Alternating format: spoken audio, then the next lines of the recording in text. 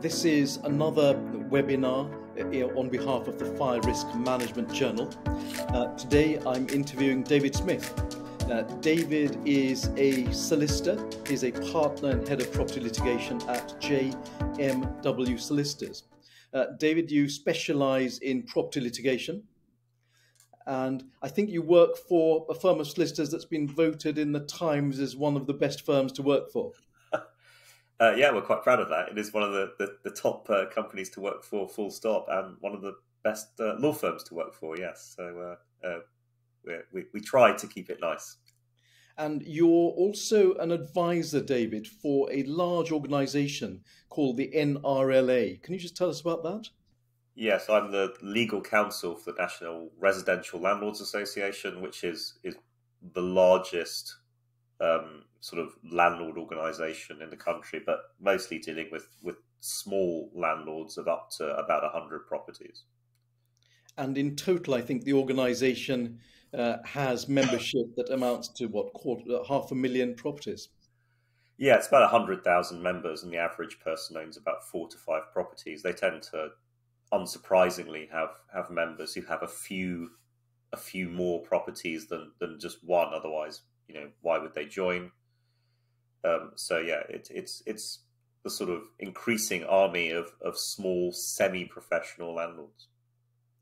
And David, given the nature of your job and the people you represent, of course, you do a lot of regulatory work, and amongst regulatory work, of course, you deal with fire law. Yeah, so a lot of my work inevitably these days involves property licensing. I've written about HMO licensing a great deal. I've written 2 books about it. And a huge part of HMO licensing sort of links to fire safety. One of the drivers for licensing HMOs is fire safety. And originally, when the thresholds for licensing were set, they were very much linked to average numbers of deaths in properties during fires. So fire safety was quite a strong driver. And of course, the Housing Act 2004 has other safety features in it, as well as property licensing. It has the Housing Health and Safety Rating System, which has, since the Grenfell tragedy, actually become a huge part of regulation of cladding in residential property and in blocks of property as well. And one of the ways that we're trying to regulate, at least prior to the Building Safety Act being introduced, was through the HHSRS. Yeah. And in fact, David, the case I particularly want to talk to you about has some echoes of Grenfell, much earlier than Grenfell, and on a tiny scale, but it draws out some of the things that have become clear during the Grenfell inquiry. I think you were representing a managing agent, is that right? Yeah, so I was representing a managing agent in that case, and there was a landlord. They were separate businesses, although undoubtedly they knew each other. And there was, as you've indicated, a fire, quite a serious fire. It was a small block, and I think one of the areas that's quite interesting about this in a post-Grenfell world is that these smaller blocks of flats are still outside the main scope of regulation. So we're still not really dealing effectively with smaller blocks of flats. But this was a smaller block with, I think, 4 stories and 4 flats in it, 1 per story. A fire started in the ground floor flat, and there was issues there with hoarding, but very quickly the fire escaped to a large extent from the ground floor flat because the doors to the flats were certainly not up to modern standards. There was some question as to whether they needed to be improved or not. That was a debate that came up later. And also, more than fire, there was a great deal of smoke escape into the common areas and from then into further flats. That led to a great deal of panic. It led to problems with people escaping. It ultimately led to people being evacuated through windows by fire service, and in a couple of cases actually jumping from the windows, which led to people being injured. Fortunately, not overly seriously, but people did go to hospital with I think a broken ankle in one case, and smoke inhalation in a couple of cases. So, in a microcosm, we see some of the problems that the Grenfell inquiry has later uncovered in Grenfell Tower, with high levels of smoke in common areas, the difficulties of evacuating through smoke-filled common areas, and the problems with smoke escaping into common areas from flats that are on fire. And thankfully, no one died, but the prosecution was saying that was a matter of luck rather than design. Yeah, certainly. I mean, the prosecution's position, and I mean, the fire service, of course, was partly certainly their anger was also increased by the fact that there was some risk actually to fire officers during the fire, and there was some debate as to whether this was caused by their own misuse of their equipment or not. But the reality is that a fire ladder nearly collapsed during the evacuation, which would have eventually potentially led to serious injury of fire officers. Yeah. And that certainly motivated the fire service, quite justifiably, of course, to take this matter very seriously. I just want to go through some of the issues that were encountered in the trial and how you dealt with those issues, now that we've got some of the background material. The first problem was, in fact, this was an old case, or relatively old case, compared to the distance between the time of the fire that led to the investigation to the hearing in court. It was some 5 years. Yeah, there was a very long delay. There were a lot of reasons for that. I think the prosecuting officer had been ill, and so the fire service had sort of let it roll for a bit. There was a degree of lack of cooperation from my clients. So yeah, it had rolled on for quite some time, and one of the quite intriguing aspects of this case is that at the time we might have been inclined to say that the delay was excessively long. And in fact, that's an argument that was started in court but ended rather abruptly. Can you just tell us about that? Yes, it was one of these very odd situations that sometimes happens. There had been a long delay. Based on the case law as it was at the time, it was not unreasonable to argue that the delay was excessive and there was difficulty with a fair trial. But as you yourself will recall, we cheerfully trotted in before the senior presiding magistrate for London, as I recall, in Southwark Crown Court, who gave us a stern look as we started this argument. I think interrupted you and sat you back down, and pointed out that he'd just been hearing an application for further prosecutions of a Mr. Rolf Harris, who I'm sure listeners will have heard of. If not, you can look him up on the internet. He's quite famous for different things now, I hasten to add, than for previously. And he at the time was in prison. The general position was to keep him there with further revealed sexual offences from around 30 to 40 years before. And at that point, having and the presiding judge made clear that he'd already said those were admissible charges, as became very clear later on when Mr. Harris was indeed found guilty of those offences. 5 years wasn't going to cut it. And we were sent out with a mild flea in our ear to reconsider our position on the delay argument, with much apologising to the judge and general bowing of heads. And my recollection, which may be apocryphal, is that the judge said something like, "Mr. Mehta, do you know which case I've just been dealing with? Do you want to go out and negotiate with your opponent?" Yes, it was words to that effect. And I think we had noticed, because we'd seen the monitors before we'd gone in, who it was, and and there'd been a lot of press outside, so we'd presumably been hoping for attendance by Mr. Harris from prison, which didn't happen. But we'd gone through a big press pack to get in, so we knew something was going on, and it was fairly obvious what was going on. And yeah, we did know. And it's one of these odd situations that the law on delay effectively was quite substantially altered by those cases in a very practical sense, and certainly in a sense that was made life harder for my clients at the end of the day. So having raised and then abandoned the delay argument, the next stage was negotiating a guilty plea. Yeah, and I think we'd all come to the conclusion, and the judge had implicitly made clear that he didn't favour our case much. And there were a number of aspects that were hard to put a positive spin on. And you were down to quite a complex question of whether you wanted to go to trial on an issue of disputed expert evidence as to whether or not the property really was unsafe. And we did have some expert evidence, but I think the thing that was particularly difficult for us is it was quite hard to argue that the fire doors, and particularly one of the areas that was problematic, is the fire doors had glazing around them. Yes. That was not safety. It was not safe glazing. It was very difficult to argue under the regulatory reform fire safety order under which we had been served a notice. Yes. That this property, that the glazing around the fire doors was acceptable, and it was a fairly bleak situation in terms of defending the case.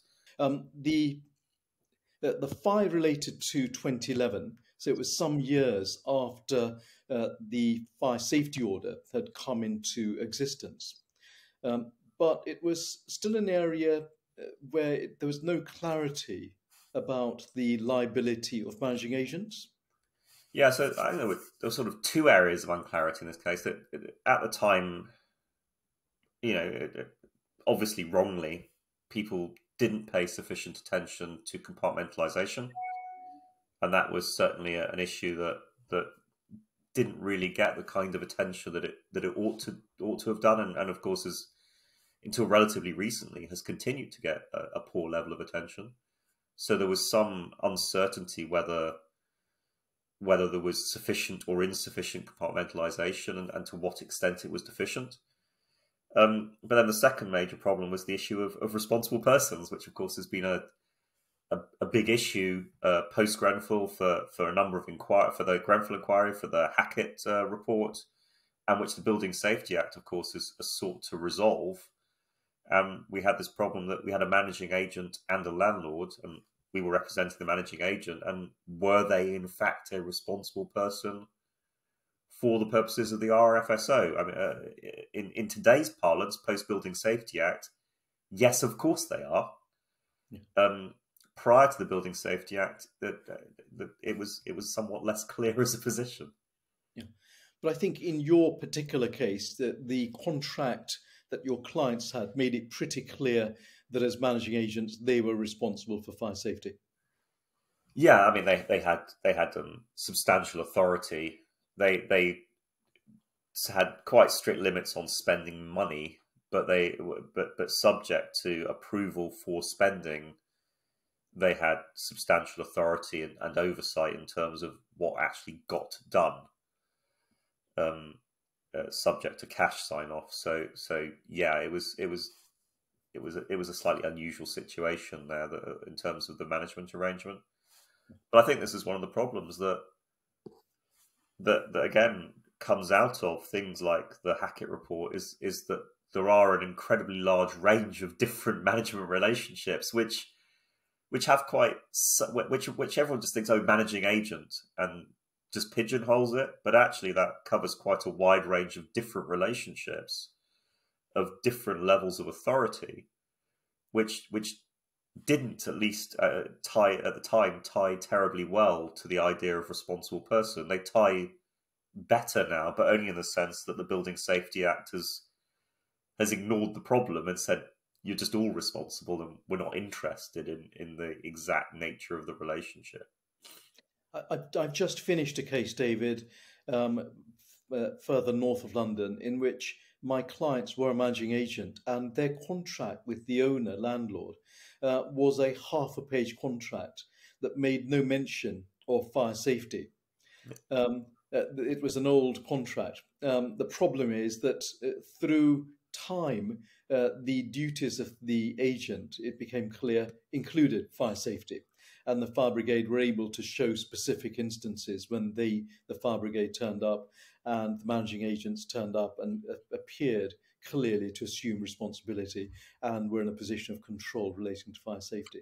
So even if the contract isn't that clear, I suppose the way that the parties behave is important as well. Yeah, and you still see these contracts. You can see some very, very detailed management agent contracts, which are 40-page specials with tons and tons of clarity about who does what.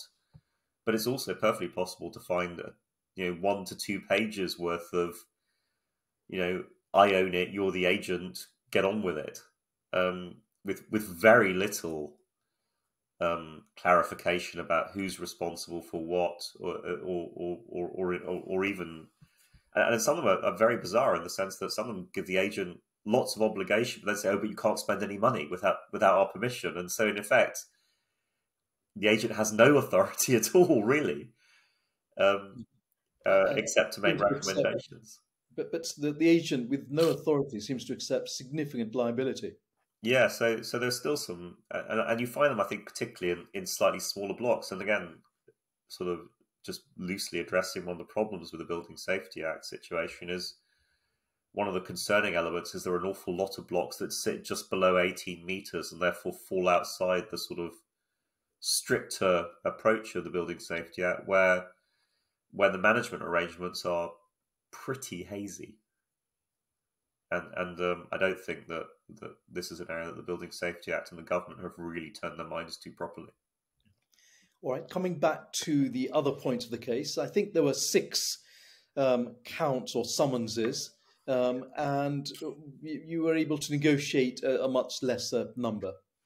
Yeah, I think we had a fairly robust negotiation with the fire service, I recall, in the court, and I think it dropped to either 3 or 4. I think it was 3 in the end. Of the 6, I think 1 was obviously hopeless.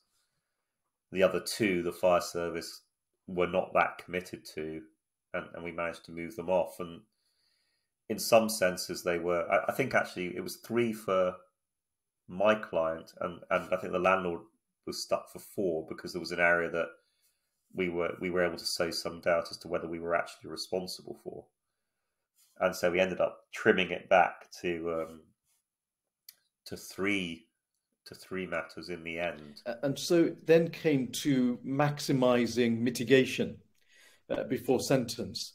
And presumably one aspect of mitigation was that the agents were not doing this or had not committed these offences to save money. There was nothing in it for them. Yeah, so a significant benefit from our perspective was the manner in which the agent was paid.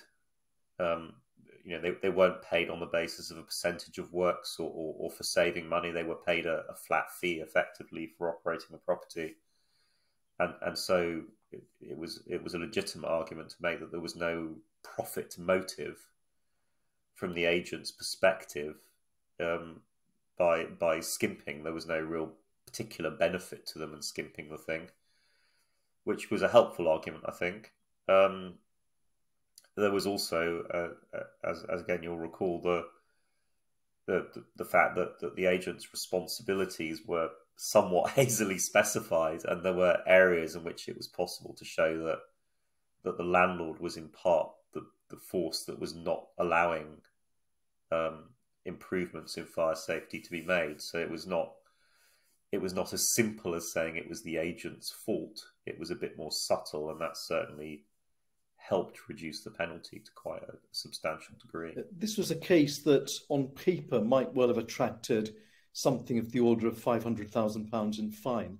And part of your job was to try to chip away at each of the major points against your client to reduce that outcome.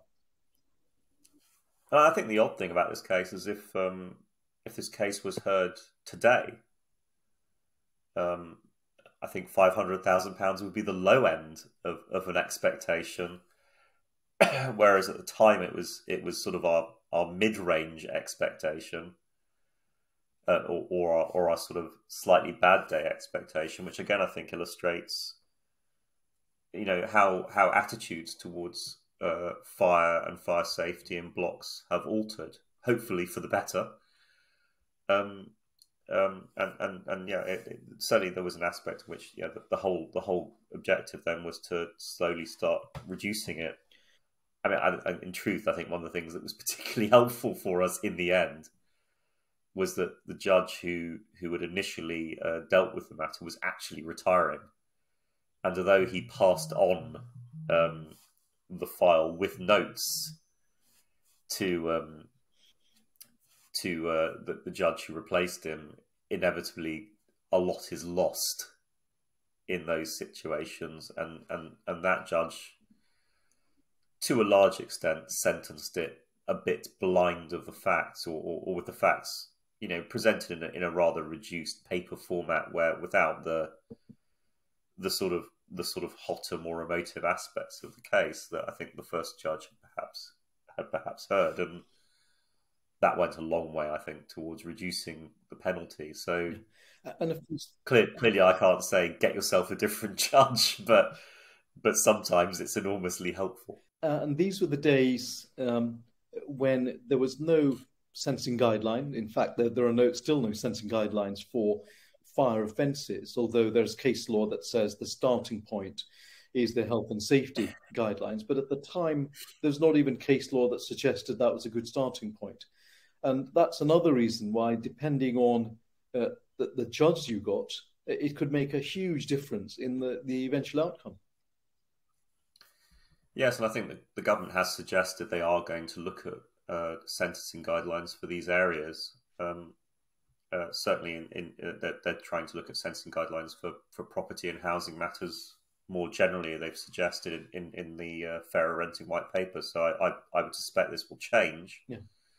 But at the time, of course, it was the entry points were a health and safety guideline, and the way those entry points are structured is that they're quite oriented towards quite severe matters, usually involving severe injury or death. And if your entry point doesn't include those, you actually get a much lower entry point. And that, I think, was the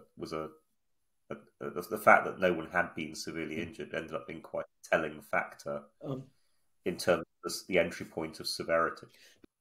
The slightly worrying aspect of the sentencing guidelines for health and safety is that every fire case, almost every fire case, the harm is in fact at category 1A, because it's the risk of death or serious injury.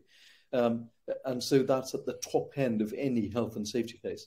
And the odd thing is that when the Sentencing Council was drafting the guidelines for health and safety, it did bear in mind whether it should include fire offences, but said, no, we're excluding them because it might unnecessarily skew the sentence for the run-of-the-mill health and safety. Although there's nothing stopping them from having a separate short addendum to that. And that's hopefully what they'll be encouraged to do in the future. Yeah, I'm quite sure that there's going to be a pressure to produce a specific set of sentencing guidelines that relate to fire offences. I think at this stage it would be surprising if the government didn't take that route ultimately. David, in a number of my interviews, I asked questions about experts and whether an expert was used in the case. I think you did have an expert's report, but didn't see the need to serve it.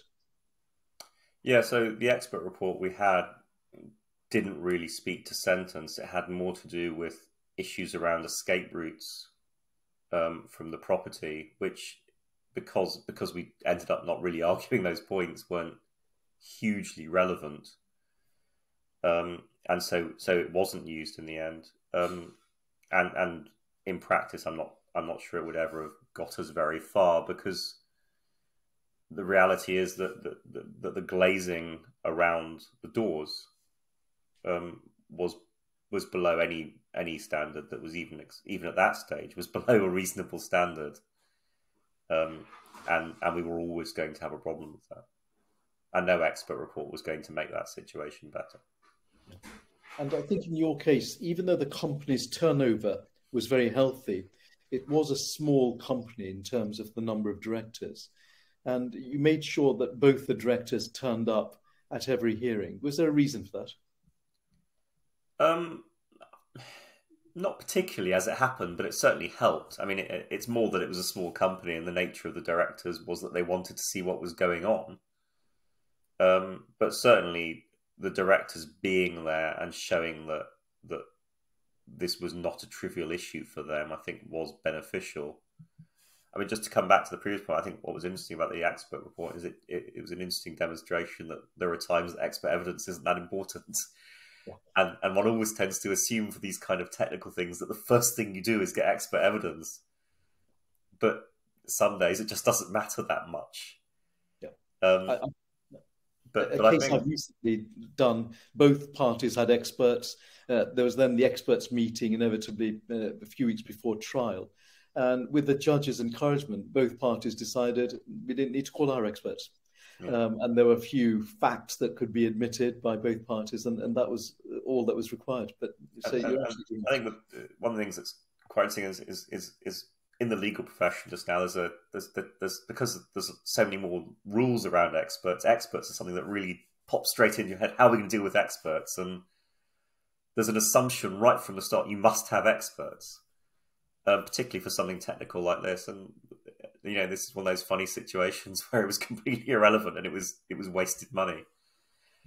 But yeah, coming back to your main recent point, though, yeah, I think having the directors present and demonstrating that it was a serious issue was helpful, and the landlords, directors all showed up as well. And I think one of the challenges of these things, particularly with larger companies, is there is an unfortunate tendency by senior executives not to show, and I actually think that's often a mistake.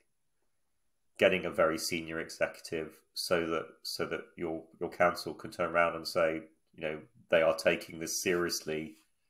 Yeah. The top bods are here. They're listening to what you have to say, and we'll take that away. One hesitates to say that magically alters the number or the sentence, but I don't think it's a bad thing to demonstrate that this is a serious issue that you're taking seriously and that you're not trivializing.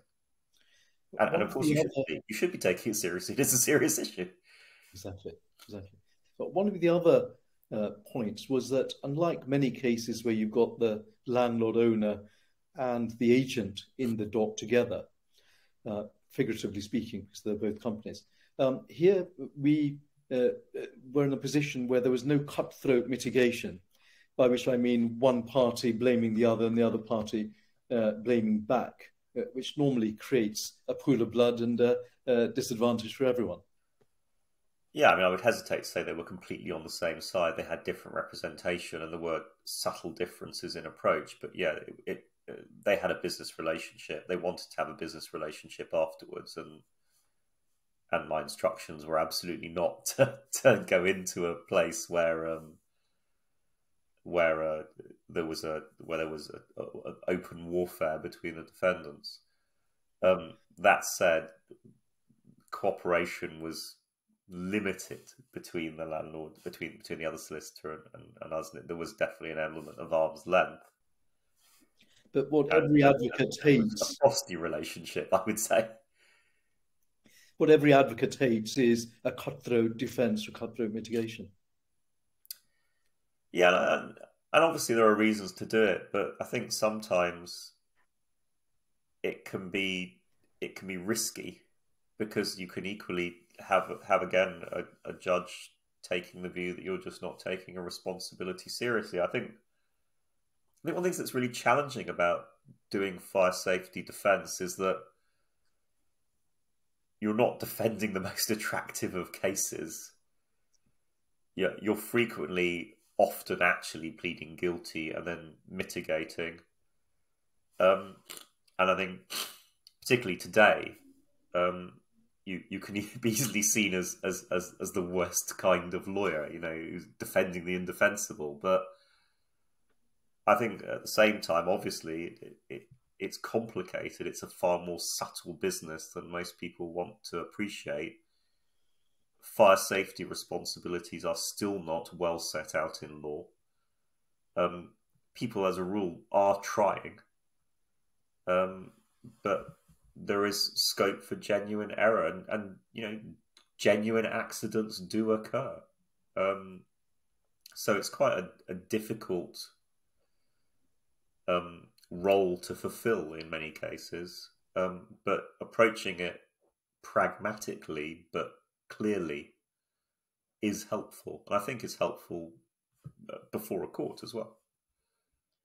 I think, David, the culmination of lots of good management and some good luck, the sentence was actually a fraction of what the clients had been led to believe. Yeah, so I think, as I recall, my client was sentenced to a fairly slender £100,000, which I think they actually they were allowed to pay in tranches as well. And I think the landlord got a little more, surprisingly, at about 150,000, which in part, I think, was due to the profit motive element, and in part due to the fact that, for whatever reason, the judge just didn't like them as much. I'm partly due to the way their representation went, and partly due to the way they conducted themselves in court for various uninteresting reasons, really. But I think it does show you that sometimes slightly unusual, subtle things do sway these situations that you can't ever predict. David, it's been fascinating talking to you. Thank you. And thank you very much for sharing your wisdom with us. The time has just flown by, and I'm just looking at the watch, and it's almost 40 minutes, and it feels like 10. Thank you very much for taking part in this, and thank you to our viewers and our listeners for tuning in, and also thank you to the Fire Risk Management Journal for hosting us. Hopefully you'll tune in soon. Thank you very much. Thank you.